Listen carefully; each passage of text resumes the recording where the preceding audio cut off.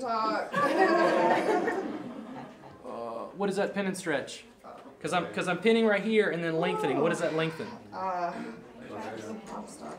Levator. It is a little bit of levator we're getting into. What does it also lengthen? Trapezius. It's a pin and stretch. I use it all the time in session. I don't so much think about it as respond to like, whoa. How was that? That was amazing. That's exactly where it was hurting. I want you guys to trade that. I want you to try a little bit with both arms. You can change your position. If she was further down the table, I might be leaning into the table. I might be standing off of the table. I might have my leg further back. I just want to make sure that you're creating space in your own body, and you're also not just building up tension just on one side. But it's this junction. Essentially what's happening is I'm coming straight down in this guy, right into there. Then when I grab, when I hook in, I have a tendency to go, okay, to the front or to the back? Up or down? I'm just trying to figure out, once I grab a section, what direction makes her nervous system more engaged. I'm looking for, that. There you go. That was good. And I'm going to have you face over towards the wall so they can see a bit better. Do you have problems on this side? Yeah. Yeah. And then any issues specifically with your neck? Or It's more like levator scap than scap. This is more like levator scap, not so much like posterior. A little too, yeah. A little bit? Okay. So I'm going to assume that we've already done what we've just done. I'm usually not going to dive straight into this because we're generally, what I'll tell people is we work general to specific, superficial to deep. Like, yeah, we were kind of addressing levator scapula, but it was also trapezius and supraspinatus, and then, you know, thoracic paraspinals, rhomboids, paraspinals, so it's a splenius, capitis, splenius, cervicis. You know, it makes you sound like a medical professional when you use just, okay, when you make a video, just use one word like that. And if you're really good, figure out what it means in Latin, and then say, oh, piriformis, yeah, it means pear-shaped in Latin. Piriformis, form of a pear. Now you are a medical professional. That lives on YouTube forever. You know, put that on your website in a blog post and they're like, whoa, he speaks Latin, yo. Yeah. So, posterior cervical spine. I'm going to give her a little bit of length, which means I'm going to bring her head just a little further forward. So I've got a little more space here. And when we work on the neck, we don't want to go in front of what major muscle, typically? SCM. Yes, SCM. SCM. SCM. What is SCM?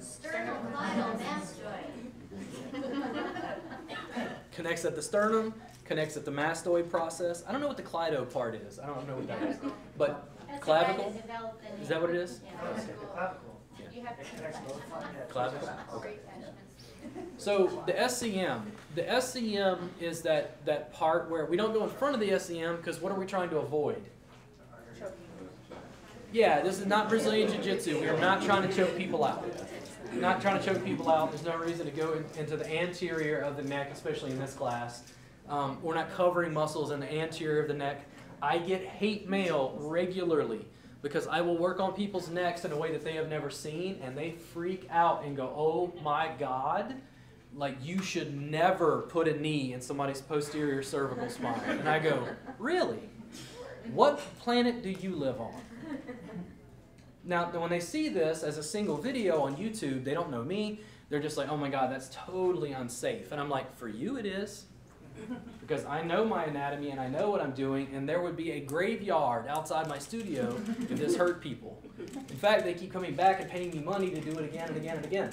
When we press into the paraspinals on the cervical spine, it's in the back. It's in the posterior, right?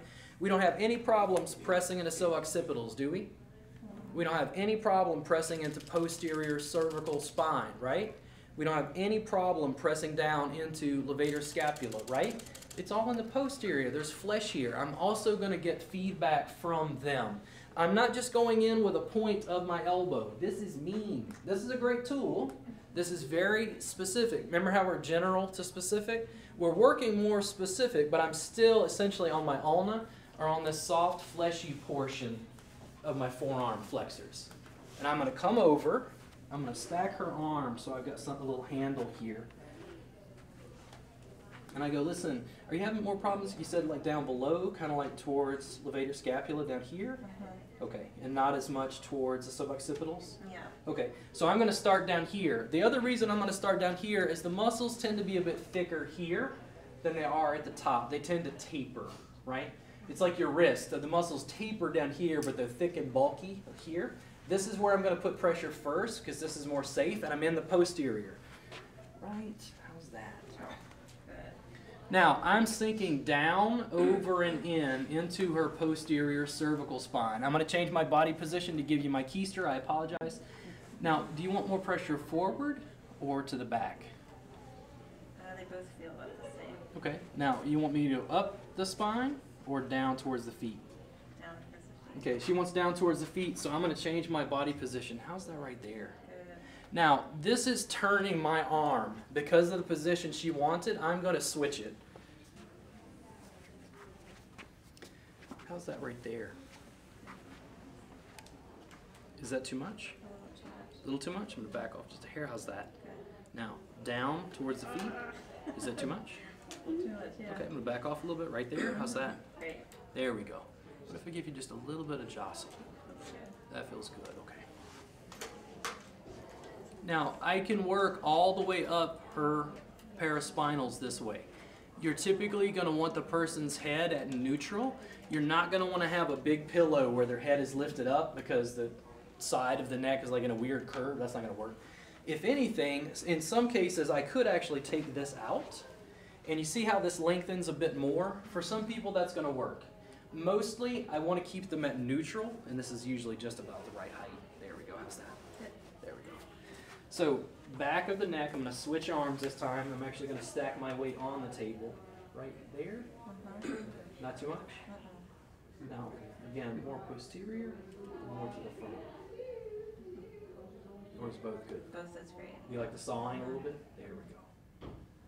Now, I can still, if I pull up in your case, does it feel as good as when I go down? Yeah, they both feel great. Right. In there. How's that? Awesome. What if I give you some length as well? There we go. Now, I'm turning my hand. Hopefully you can see this. Do you like one or two? I know you feel like you're at the optometrist on this. So, one right there. There we go. It's changing the position of whether I'm hitting with my ulna or my forearm extensors. It doesn't matter to me. I'm just finding out what she likes. And then from there, go up a little bit. Yeah. Okay. So I'm going to disengage and move just a little higher. How's that right there? I'm not feeling a whole lot, but I think it feels fine. Down.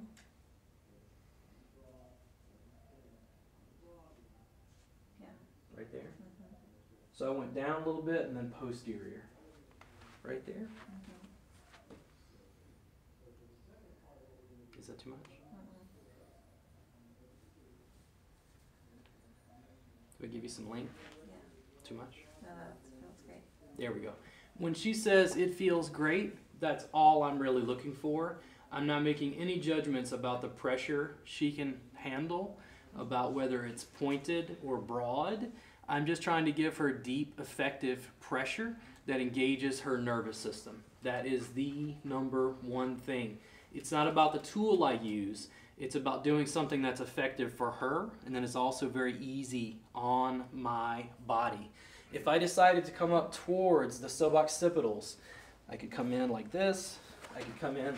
I'll often do this. I'm going to sit on my hand, and I'm going to hook right into the, how's that right there? That's great. There we go. Look pretty easy? Tell massage if you have 1 foot on the floor. They can't fire me. And I'm going to push up towards the base of the skull or down the neck. Which one? Both feel really good. I can tell by the tone. Oh, just We doubted more, that was like- please. If I go just a little bit up and down, back and forth. Now, if I'm there, do you want a little more forward or a little more to the back?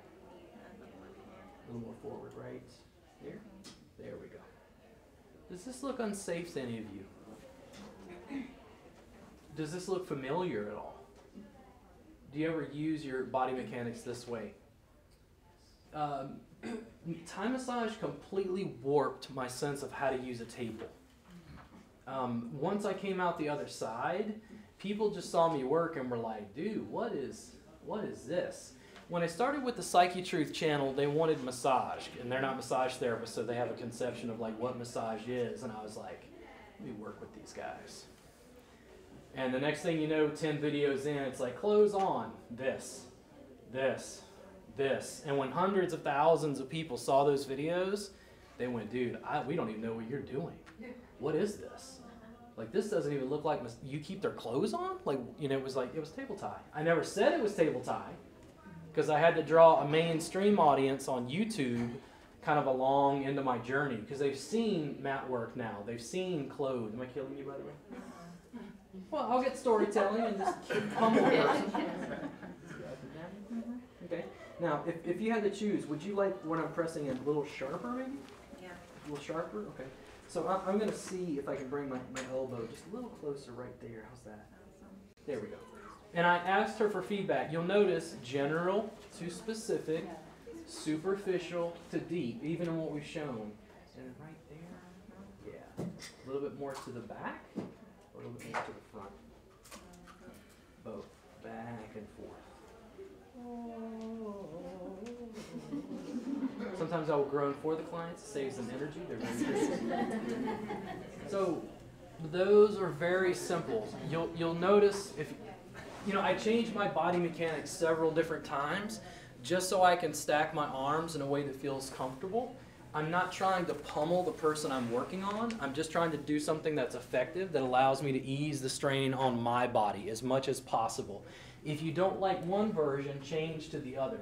I do want you to try the one where you sit on your hand and then just lean in, because this is very lazy. It's very easy for me to maintain pressure that way. And when we think about neck work, how often do any of you use the forearm or the elbow in the neck? How often? Face down. How many of you primarily use your fingers and hands? Guys, you're going to blow some minds if you learn how to use your forearm and elbow and maintain deeper compressions into the posterior cervical spine. Lots of people have tons of issue there. It's very, very effective. People have lots of allergies in Austin, lots of neck pain, headaches, just, this tension, right? Yeah, you're going to be able to help a lot of them with that very, very rapidly just from the pieces that we've shown. When I went through the neck just then, you guys are going to give and receive that in just a minute. If we did, I guess is that 3 techniques so far? If we did all 3 of those on either side, how long of a session is that? It's already an hour from here, minimum. It's why your sessions need to get longer. Because I have some physical problems. When you work on me, I'll be very specific about, can you work on this? Or, I got this old hip thing.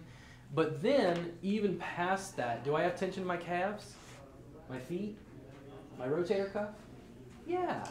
Like, I could easily, and that's why I lengthened my sessions to 3 hours, and I didn't compromise. There is no massage offered on my menu of services. There is a reboot that's 3 hours, and a belly reboot, which is 90 minutes. It's just abdominal work. That's it. Robert, Yeah. how does sitting on your hand help you? Does it just stabilize? Well, the thing is, if I sit like this, I'm bending my wrist, like in a weird way. I find it just feels more receptive to be able to lean in this way. There's nothing wrong with having your hand this way. It's also using a different part of your forearm than if you're like this and it's towards the extensors and the ulna. That's all. Working on a woman and I had her draped through here. How comfortable would she be? And I'm a guy, and I have to be aware of that cultural context. That's why I prefer to keep clients clothed and just work through clothing for this portion. If you ladies feel comfortable draping, and you guys are good at drape, and you like that, I'm not telling you no. I'm just saying you have to be aware of cultural context. When I'm working with women, if they get a breeze, they're naked. It doesn't matter if I saw anything. This is why I have people clothed, at least initially, so I can move them around, see where we're going to work. How's this over here? It's a good stretch. Because now, adductors. How tight are guys in their adductors? Very tight. Pressure's okay? Yeah. I'm going to take him up, kind of like knee to same shoulder. How's this? Because this is body weight. It's not just my arm. I'm just propping so I can lean. Now, when I bring him up and over, I'm working the musculature around his hip. Primarily what I feel like I'm doing is working his low back by using his leg as a handle to reach in. And I go, oh man, it's hamstrings. How's that? There we go. Back off. 3 to 5 seconds. Back off. 3 to 5 seconds. How's that? I like it. Cool. If you had to choose, do you like this external rotation or this internal rotation? External. External? Okay. Yeah. You say I let him choose? I don't make any judgments at all. It's his session, what makes him feel better. Do you like when I keep you like this, or do you prefer like the work in the adductors? The other way was more stretch. More of a stretch this way? What if I give you both? How's that? That's good. There we go. And you'll see that I'll change the body mechanics depending on what works best for me. My mic is a little bit, there we go. How's that? Good. Because now it's still body weight. It's mainly just my hips leaning, right? But if you're a smaller, petite woman, you can manhandle guys because you're using all of your body weight to do this. You're not just using your hands anymore. How's that? Yeah. Ooh. And then I go, okay, I'm getting awfully close to his groin. And I'm going to change this real quick just so you can check this out. Did I have a towel with me? Did you guys see a blue towel? Yeah, I might have been when I put it away. Just throw me that real quick. So this is something I include in the classes so you get like a bigger picture of what's going on. He's clothed. But I was going closer to his groin. It just didn't feel like quite as comfortable to me. Especially if I'm working with like a first-time client. They don't know what's going on. Now they're more covered than they were before. And the guys say, how many women get nervous when guys ask you to work on their adductors? You've never worked on them before. I hear the stories. I'm on Facebook, trust me. Are the guys who are looking for groin work and adductor work having ill intent, or are they having adductor problems? Because it sounds about a 50-50 ratio, right? So if he wants adductor work, how's this? Cool, all right. He feels more comfortable, more relaxed. It also dampens the pressure there. If I hook in right there, do you want more pressure lateral or medial? Lateral. Yeah. More lateral, right there. Cool. Yeah. Now up or down? Up more. Up more? Right there? Yeah, right there. Okay, what if I give you some jostle that way? That's nice. Now, I'm working on the adductors. What happens to his hip from this position? It's opened up. External rotation. And then what's happening to his lower back here?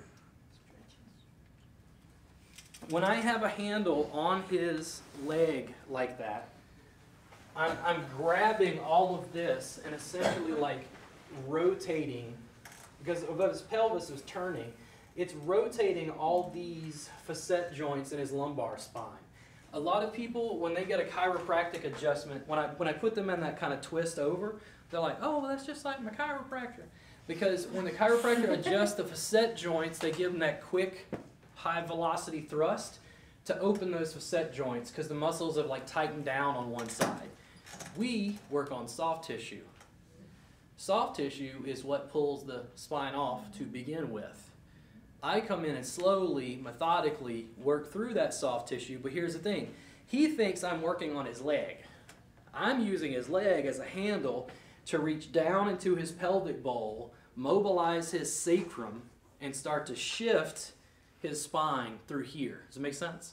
I want you guys to try that. And if you don't have this, you can still take a pillowcase and like fold it over several times, or if you have like an extra sheet in your room, and use it instead of a towel. That's